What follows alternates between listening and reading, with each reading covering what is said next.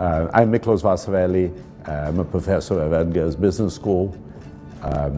In the accounting department, we have the Accounting Research Center, and under the Accounting Research Center, we have the CALA, Continuous Audit, and the Reporting Laboratory. The laboratory has been around for 15 years, the Research Center for 25, and we basically serve a large audience of companies that work in experimental data analysis projects with us.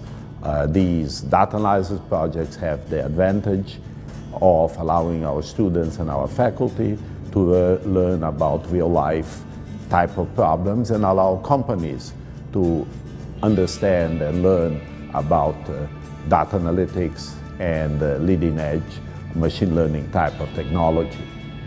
The type of work that we have done, which we call continuous auditing, is basically a layer of auditing on top of continuous monitoring. And these days, a lot of our work benefits both for auditing and continuous monitoring. This is actually a product of the real-time economy, whereby immediate response is high premium for better business decisions.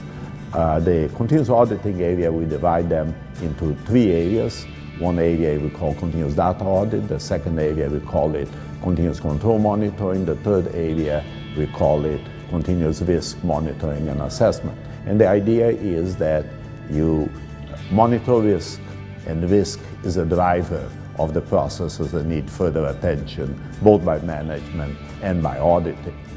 For example, we have been doing projects with Itaú Unibanco. Itaú Unibanco is one of the 10 largest banks in the world in certain measures.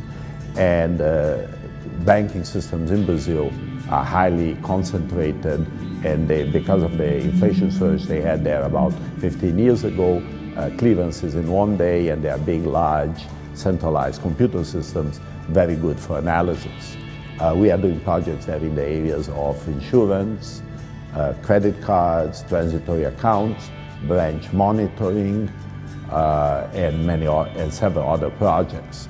It's very interesting to work in a cross-cultural environment in Brazil because we can bring in some of the US analytic technology and adapt it to the local needs, which sometimes are different from what we have in the United States.